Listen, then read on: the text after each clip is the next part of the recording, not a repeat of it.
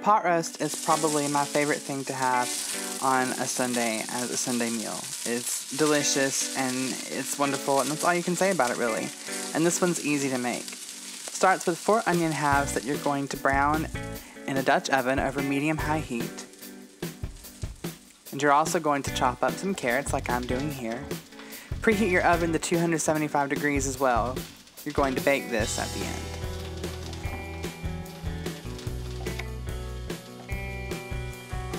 So we'll just take out the onions that have been browning for a good 3 to 5 minutes or so. It just makes them pretty. And we'll drop the carrots in and do the exact same thing to them. When I was a kid, this used to be the meal that my mom would take me to on Sundays at my grandparents' house. We'd leave church, go eat this. My grandmother made it with rice, and it was just the best thing ever. I was in heaven during that day. So I'm adding some olive oil to these carrots now. This really just adds some heat to the pan itself and it cooks them faster. That is steam, not smoke. Calm down.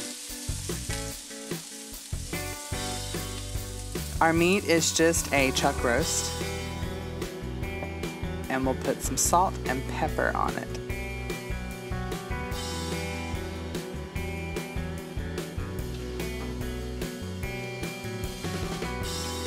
The pepper has garlic powder and seasoned salt in it. Completely optional, but they add an extra layer of flavor. So I'm taking my carrots up now, and I'll set them aside on the plate with the onions. And look, they're friends now. So to brown the meat, you simply press it into the bottom of your pan like I'm doing here. You'll brown it on both sides for 2 to 3 minutes per side. Press it again because you're OCD. And then flip it. It's at this point that your family and yourself are going to be starving because this just smells amazing.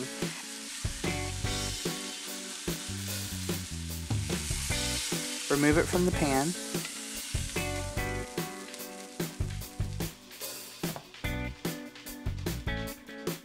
Now I'm pouring in 2 cups of beef broth. You can use low sodium, and that's probably the best because you're going to add some salt later.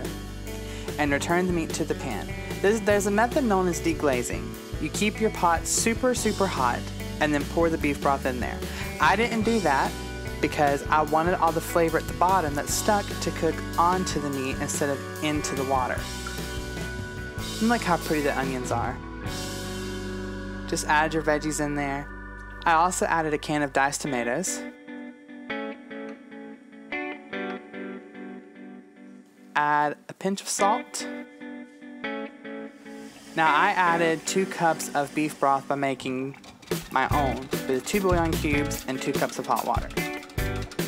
You don't have to, again it's optional, but be advised that some of the liquid will cook out of your pot as it cooks in the oven. So you'll just let this kind of cook and simmer up and get nice and ready to go.